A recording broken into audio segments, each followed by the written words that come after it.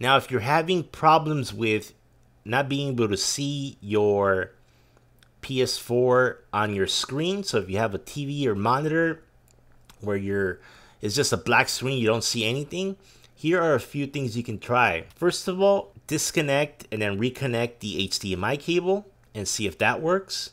Next, while the PS4 is on, you can try to unplug your TV from the wall outlet and then plug it back. Surprisingly, this seems to work for a lot of people, so definitely give that a try. Now, if that still doesn't work for you, it might be a problem with the resolution. So you're going to go into safe mode here.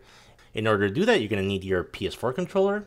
You're going to need a USB cable that's compatible with the PS4. So go ahead and plug in your PS4 controller. And what you're going to need to do is you're going to need to put your PS4 into safe mode, and that's going to give us some available options to try to fix your PS4 to get it working again.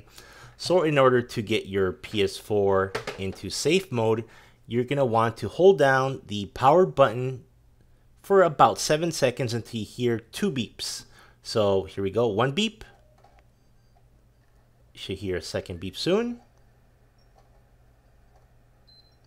And that's the second beep. So if everything worked out correctly, you should see on your screen where it says safe mode, connect a DualShock 4 using USB cable and then press the PS button. Okay, so at this point you're going to want to press the PS button and then it's going to take you to the next screen, which is the safe mode menu. Now, if you press the PS button and nothing happens, then that means you're not using the original PS4 USB cable that came with your PS4.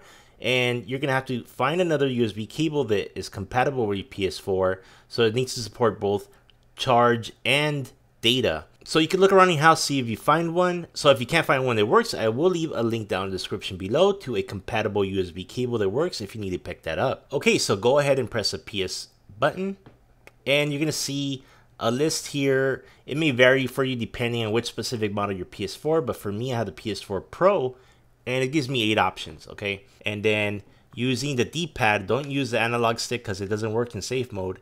You're going to select option 2 and then it's going to restart and it's going to let you select your output resolution. So go ahead and do that now. Okay, so usually the automatic resolution setting will work for everybody. However, if it doesn't, we're going to go ahead and change the resolution. In order to do that, you first want to press the PS button on your controller.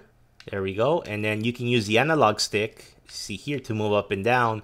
So if automatic is not working for you, then go ahead and set it manually to the resolution that you know your TV or monitor supports. So my monitor here doesn't support 4K, so as you can see it says unsupported.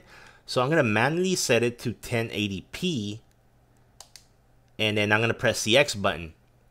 It's going to restart. So now I can see everything on my screen and I'm good to go. So setting the hdcp mode may fix problems when you're connecting to a monitor or TV. So if you're having some kind of issue, then you can go ahead and change it from automatic to hdcp 1.4 only. So again, if you have like maybe an older TV, you can try switching this mode if you're not getting it displayed on your TV.